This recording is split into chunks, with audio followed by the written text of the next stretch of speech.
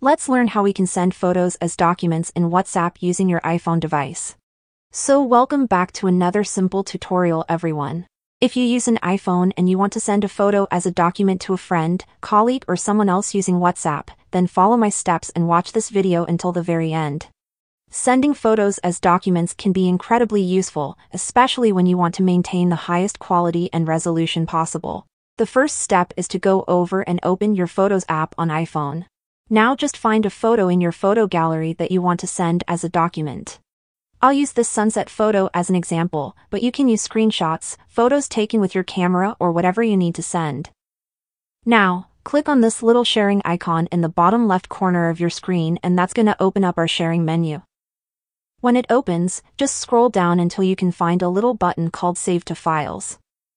Click on that button and your Files app will open where we can save our photo. Now just put your photo in any folder in the Files app, just remember where you put it. And you can rename your photo because it will be easier for you to find it. And when you had saved your photo in the Files app, exit this and then open your WhatsApp application and go to the chat. Now, click on this little plus button in the left side and then select the document option.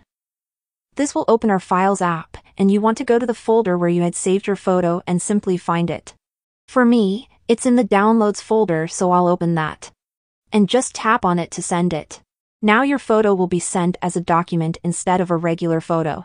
This can be helpful because sending photos this way can maintain the quality and resolution of the photo, so you'll be able to send high-quality photos this way.